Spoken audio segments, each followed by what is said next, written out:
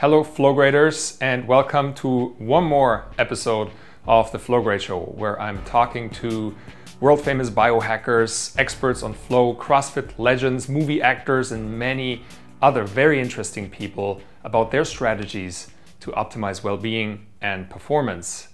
Today I'm talking to Steven Kotler, an absolute flow expert and the founder of the Flow Genome Project, a project with the goal to understand the biochemistry underlying the state of flow. Now, Steven is a very successful best-selling author, and he's written the book The Rise of Superman, Decoding the Science of Ultimate Human Performance. Now, he was the keynote speaker at last year's Bulletproof conference where I met him, and I had the chance to ask him a couple questions for you. Now, stay tuned and check them out. Max from BioTracker here in Pasadena at the biohacking conference hosted by Bulletproof, and I'm here with Steven Kotler, the author of The Rise of Superman and the founder of the Flow Genome Project and a true expert about the concept of flow. Steven, thank you very much for being here with us. And in your own words, what is flow? So flow is technically defined as an optimal state of consciousness, right? A state of consciousness where you feel your best and you perform your best. Flow describes those moments of total absorption, where you get so sucked in by the task at hand that action awareness starts to merge, your sense of self-consciousness disappear completely. Your time passes strangely, it dilates technically, which means it slows down. Sometimes you get that freeze frame effect, if you've seen The Matrix or been in a car crash. Sometimes it speeds up and 5 hours will pass by in like 5 minutes. And throughout, all aspects of performance, mental and physical, go through the roof. So what are the most effective triggers? I heard you talk about 17 triggers, but what are the, let's say, 3 most effective ones for you? For me, so flow triggers in general, and then maybe for you personally. So flow triggers, these are preconditions that produce more flow. They're all individual, right? Different people prefer different triggers. For me, I love high consequences. As an action adventure sport athlete, high consequences are a big trigger for me. Creativity, as a writer, creativity is another flow trigger. It's actually, when you look under the hood of that, it's pattern recognition, it's the linking together of ideas. That's a very important trigger in my life. And a rich environment, lots of novelty, complexity, and unpredictability. Those are the triggers that work best for me. All right, so for someone for whom the concept is very new, what could that person do to increase flow in their lives immediately? Is there something that you could recommend? Reading Rise of Superman. All right, that's right on. This isn't like self-help, right? This isn't 3 things I can tell you to do right now that you can apply. And it's a long practice. But any of the 17 flow triggers, right? The people who have the most flow in their lives are the people who pack their lives with these flow triggers. So a little bit more risk-taking, a little bit more novelty, a little bit more creativity. All these things just start to slowly raise the levels and figure out what works for you. Mostly, the most important thing to know is it's totally individual, right? What gets me into flow is not going to be what gets you into flow, right? They're going to map out differently, and it's all about conducting the experiment. Got to run the experiment on yourself.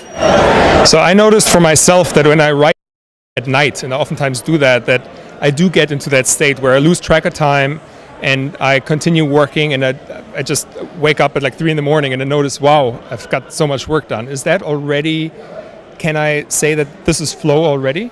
Well, so one of the things people don't often know about flow is it's a spectrum experience, right? So it's like any emotion. Take anger. You can be a little irked or you can be homicidally murderous. Same emotion. Flow exists the same way. So there's microflow, which is a light flow state. It has a couple of maybe uninterrupted concentration, time dilation, so like you're focused and you don't notice time is passing. Or you can have a macro flow state where kind of all of the characteristics of flow show up at once. It really feels like a quasi-mystical experience, right? It's a really deep, powerful experience.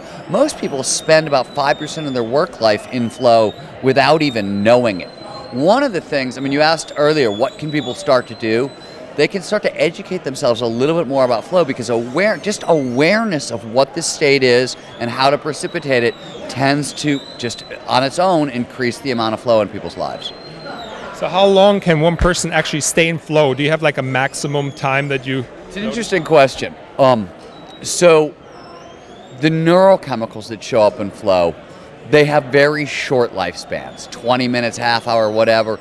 Some average flow state is probably an hour to an hour and a half total, right, in terms of stretching out. But there are examples. I had an experience where I wrote almost all of a book in a flow state, and I would write all day in a flow state, and I'd pop out of it for a couple hours, go to sleep, and wake up, and as soon as I start writing, I would snap back in, and that was like 2.5 weeks straight. There's an altruism triggered flow state known as helper's high. That's unusual because it seems to produce a couple day long flow state, 1 to 2 days. So we don't really know. On average, it's short, an hour, hour and a half, that long. But there are cases where people can stay in flow for weeks, sometimes months at a time on long projects, things like that. You see it with startup teams, right? Startup teams, they'll come together to build a company, and they'll spend 3, 4, 5 months in that launch phase in constant flow states, right? So it can happen. All right, and you founded the Flow Genome Project. What is your main objective or goal for that project? What do you aim to achieve? Not in terms of finding out more about flow, but is there a specific objective that you can point it? From a research perspective, right? So we've got about 150 years of flow psychology. So what's going on in the mind? We've got 25 years or so of neurobiology, what's going on in the brain, and physiology, what's going on in the body, is brand new, right? The measurement technology just started to show up and we're starting to get better at it. We want to map the psychology onto the neurobiology, onto the physiology. That's our big research goal. And obviously the goal with all this gear is we want to train up people into flow, right? This is ultimate human performance, flow states. This is everybody's birthright. Everybody can have access to flow. We know copious amounts of research shows that flow is ubiquitous. It shows up in anyone, anywhere, provided certain initial conditions are met. So we want to train people up in flow. We want to teach people how to get more out of themselves and their lives. Do you think that there's going to be a device or any measure that where people can actually measure flow very easily? That is what is absolutely next for us. The first step in creating that heat map we talked about is to come up with a handful of biophysical correlates. We think we've isolated what they are. We're kind of building and designing the experiment right now. So I think the answer is yes. How robust is it going to be? It's going to get better over time, right? And some of it, when you really get into the deep levels and you want to measure neurochemicals, right? We can't measure neurochemicals. I mean, now we've gotten to the point that we can measure neurochemicals in your brain, but how do I do it ethically, right? I can't cut your head open and put a sensor in, right? So we're going to need things like optical sensors that can measure, the molecular weight through the skin, that kind of stuff. There are people working on them. There's an oxytocin center being developed at University of California, San Diego, that I think shoots a pulse of light through your skin into your blood and looks at molecular weight. Those things are a ways out. It sounds like future tech at this point, but they're coming, and the diagnostics are going to get better and better.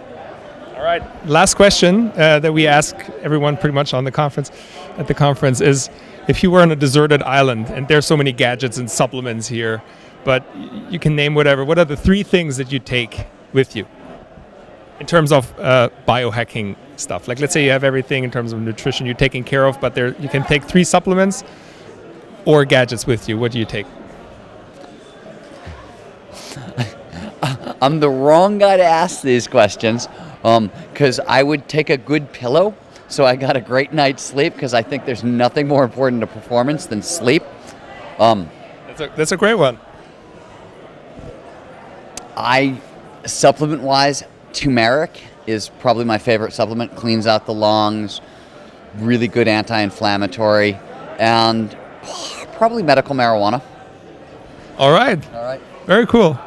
Steven, thank you so much for the interview and for sharing this. And this is a whole bunch of knowledge. It's so interesting. I'm so excited about what direction you're going to go into with that whole project. Good luck with that, and I hope to see you at another conference. Thanks for coming out and playing.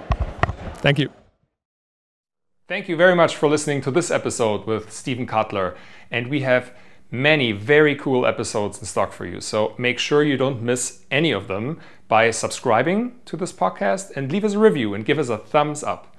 Also, check out our really cool content on flowgrade.com, and you'll see me next time.